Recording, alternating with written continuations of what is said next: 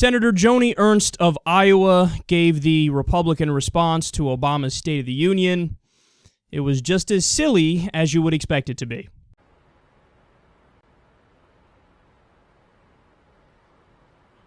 We felt them in Red Oak, the little town in southwestern Iowa where I grew up and am still proud to call home today. As a young girl, I plowed the fields of our family farm. I worked construction with my dad. To save for college, I worked the morning biscuit line at Hardee's. We were raised to live simply, not to waste. It was a lesson my mother taught me every rainy morning.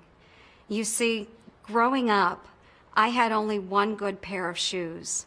So on rainy school days, my mom would slip plastic bread bags over them to keep them dry.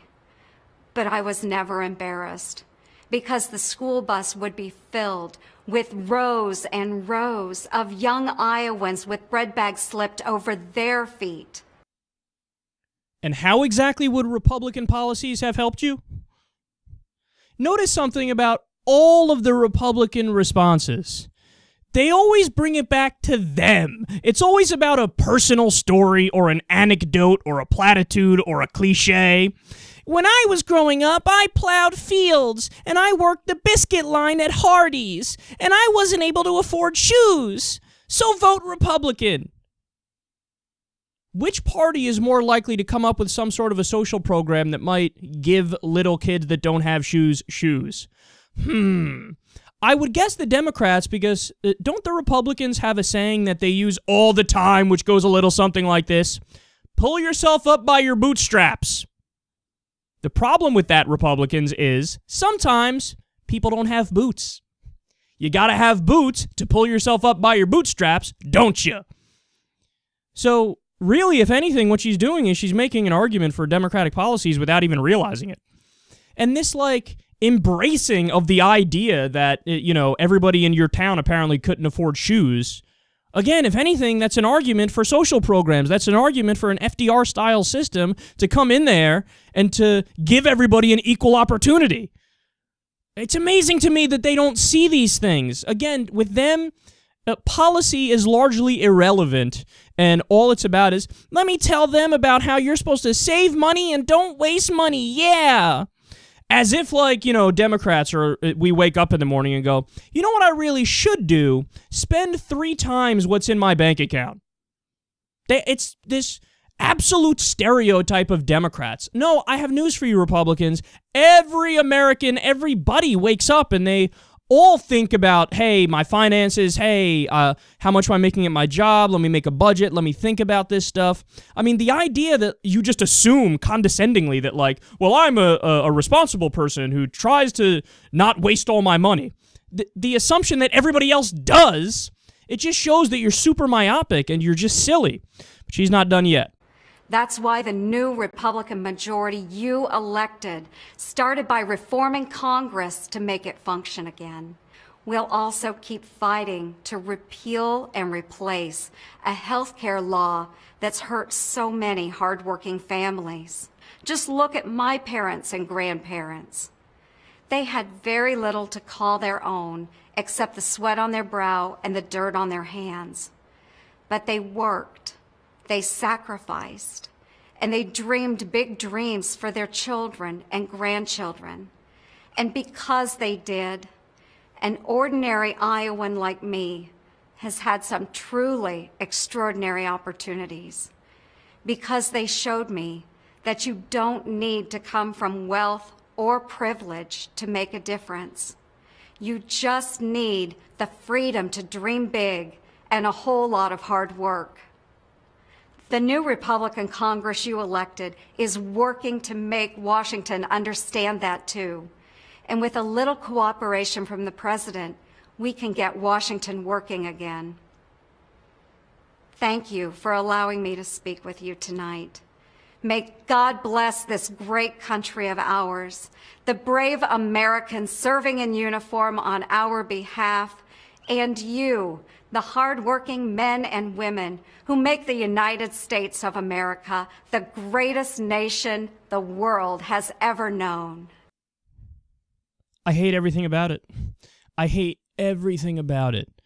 Even the end, like the uber over-the-top patriotism. And to be clear, Democrats do this all the time, too.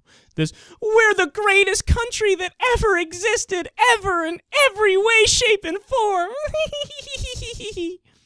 Stop with the emotional horse shit. Treat us like adults, man. I mean, you do know things are measured. You do know that you can quantify these things, and science exists, and studies exist. And, of course, what we found is that in many areas, in most areas, we are nowhere near number one. Our healthcare system is ranked number 37. Our middle class in the United States is no longer number one. You'd find that in Canada, and you'd find that in the social democracies in the Scandinavian region. I mean, you name the issue, and you'll see how we're not number one, except in military spending and number of people in prison. So enough. We're the best, and God ordained us. Yeah. I always like to think, imagine if we, as Americans, were watching a similar speech in a different country where they said shit like this. How would we feel? We would honestly think it's the goofiest fucking shit we've ever seen. If somebody on Iranian TV was giving a speech about, and the Iranian people and the Iranian nation, it's the greatest country that ever existed in the history of forever and ever. Yeah! We'd be like, that doesn't even make sense. What do you mean? How? How are you the best? By what criteria? Are you even going to give a criteria? Are you just going to suck everybody's dick in your entire country? Is that how this works? If they gave that speech in Australia, if they gave that speech in New Guinea, I mean, we'd be like, stop, you just sound stupid. But somehow when we do it, it's like, no, it's okay because it's true about us.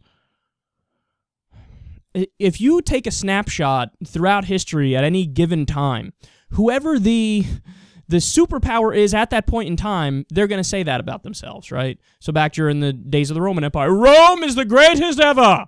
The Greek Empire, Greece is the greatest ever. The Malian Empire, the Ottoman Empire, I mean, this'll never end. We're the best ever.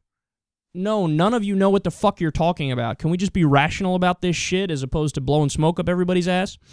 And then, look, all of the so-called policy substance or lack thereof in her speech, let me list it off for you. It was only like a 9-minute or 10-minute speech. She brought up the TPP. Great, so you want to send more American jobs overseas, stay classy. And again, Obama wants to do that too. So on that front, both the Democrats and the Republicans suck. Keystone XL. She's like, our jobs plan is Keystone. Really? That's a shitty jobs plan. Have you not seen the studies that say that it would create only 35 permanent jobs? 35. Never mind the fact that it would contribute to climate change tremendously. It would increase pollution. The oil would not lower the cost of oil or gas in America because we ship it overseas, that it's not, the American people aren't going to get rich off of it, but private interests are going to get rich off of it. All these things that make it not a good idea, but no, that's their jobs plan. She goes on to say cut taxes for the rich, and she goes on to talk about war and how that's a good thing. So there's your substance, or no substance at all, I should say. And also, I love the line, the Republicans have reformed Congress in like the 3.5 days that we've been in control. Really? How so? Give me one example of how you did that. It's just something, see, that's what you do. To wait until you get to your personal anecdotes and your cliches and your personal stories, you just do fillers with bullshit. So she's just building up to tell another personal story. So she's like, the Republicans have totally fixed everything about Congress ever, and we've reformed it. Examples? No, crickets, of course not. And then, of course, repeal Obamacare. You can't have a Republican speech or talk or discussion or anything without some dunce saying repeal Obamacare, as if it hasn't been tried 54 times already, and as if Obama wouldn't veto it the second it hits his goddamn desk. And by the way, Obamacare has helped many, many people. For you to say we're going to take that away, you would make the U.S. healthcare system much, much worse. And then finally, probably the most important point, when she talks about, my grandparents, they had nothing but the sweat on their brow. They worked really, really hard. Okay, and I commend them for that, but pretty much everybody has grandparents who did that and has parents who did that, and they're doing it right now. So if you really do care about these people as you're pretending to do right now, then why not make the minimum wage a living wage, for example? So you're saying, yes, just work hard and everything will be okay. But what about the people who do bust their ass day in and day out, and the minimum wage is still not a living wage, so they work a full-time job and they don't make enough money to survive? They don't make enough money to pay the bills. They don't make enough money to, make sure that the lights stay on and pay for food for their kids and whatnot. Why not make the minimum wage a living wage if you really do care about these people, which you don't, which is why you don't actually want to do that? And if you care so much about these hardworking Americans, then maybe you should do something to, I don't know, make sure we never have a medical bankruptcy in America again. I mean, that's the #1 cause of bankruptcy in America is medical bills. And she's trying to repeal the one thing that's at least trying to address that problem or similar problems. But that's the thing. Republicans are all talk and personal anecdotes and cliches and stories and platitudes. And when it comes to actual policy substance, there's nothing there.